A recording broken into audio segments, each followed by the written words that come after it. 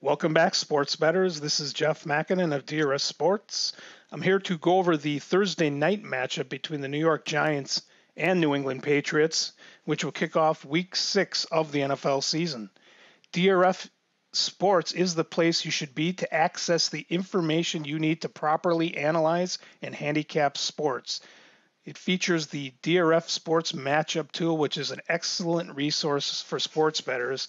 Log in at sports.drf.com today and start your subscription. Looking at this game, New England did open up as a hefty 15-point favorite with a over-under of 46.5. The line has moved 1.5 points to New England minus 16.5. The total has dropped significantly to 41. I will start in this game with some of the key injury information, and I think this is rather significant, especially on the Giants side. There is a long list of injuries, starting at which obviously people are well aware of, that Saquon Barkley, the star running back for the Giants, is now expected to miss this game with his ongoing ankle injury. His backup, however, Wayne Gallman, who has performed well in Barkley's absence, is doubtful for this game with a concussion. Their starting tight end, Evan Ingram, is also questionable with an MCL injury.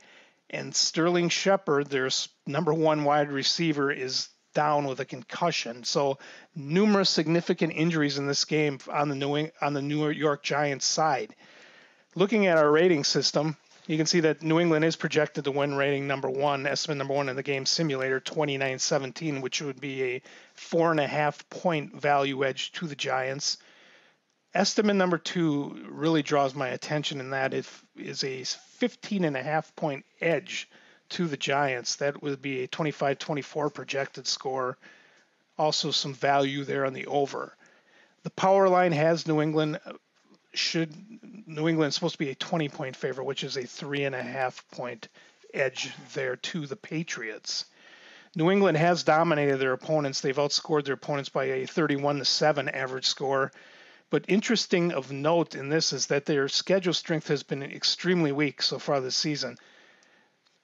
Their average power rating of opponents played is only 12.8. And to put things in perspective here, the average, a team with a 12.8 is usually ranking in the top 5 or 6 worst teams in the league. So on average, New England has played a opponent caliber of the 5 or 6 worst teams in the league.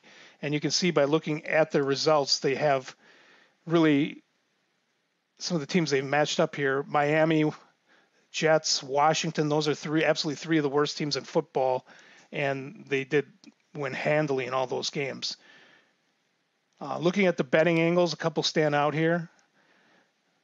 The Giants last season, really this would be, is in road games after the first month of the season. They were 6-0 last year, so the Giants later in the year did play well on the road. Interesting betting angle here favoring the under, in that very simple system here that favors the under. You just bet the under anytime a top-level team, so a team with a 75% winning percentage or better, plays a team with a losing record. If you were to bet that just over the last 5 years in every case, you would be 69-35 against the spread. That is a 66% winning percentage. So that would be an excellent system to follow. It also coincides with the dropping of the total from 46.5 to 41. So looking at this game overall, obviously the huge red flag out there with the Giants injuries, but there still may be some line value here in the Giants and the fact that New England has not played a very difficult schedule thus far.